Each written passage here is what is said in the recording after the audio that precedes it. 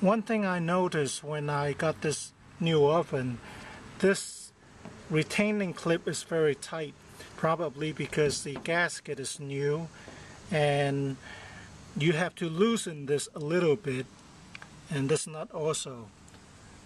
Otherwise, the retaining clip, I'm not sure if it's plastic or not, it will probably get damaged over time. So here's the results of my unfair comparison between the Sun solar oven and my own.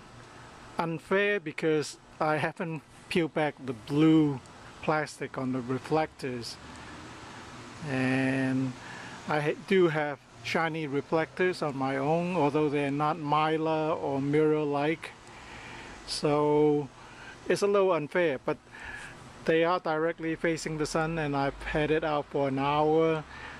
Today is not a great day for comparison because the sun's been moving in and out, and I took a look at the temperature before.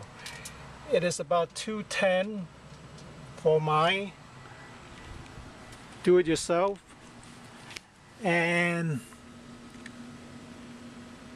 guess what? This is about 215. So the Sun solar oven is about 5 degrees hotter than mine,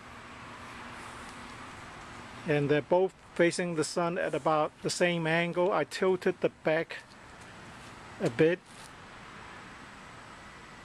They're almost the same angle, so they are likely to perform the same way.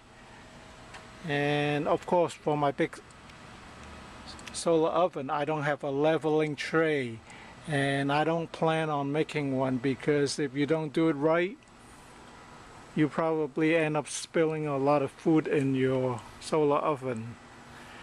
So I think I am gonna try this one out after I clean it up, because people complain of some plasticky smell in the first few days. So I'm gonna follow instructions and try to clean it, and then I will use it. But the biggest difference between my oven and the Sun is, of course, the size.